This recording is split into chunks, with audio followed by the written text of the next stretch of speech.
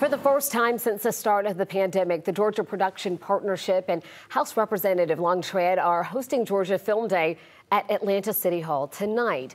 The group held luncheons earlier today where leaders discussed how much the industry has grown in the state and the importance of maintaining that growth.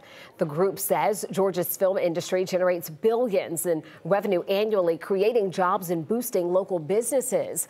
And this comes, though, as lawmakers consider limiting Georgia's lucrative film tax credit. That bill is in the Senate. The luncheon this afternoon, back where the luncheon was held back where the meetings for the group started at Manuel's Tavern. The industry landscape here has so grown and fundamentally changed that I think it would be difficult for people 15 years ago to have imagined the way it is today. Georgia Film Day events end at City Hall in less than an hour at 6 tonight.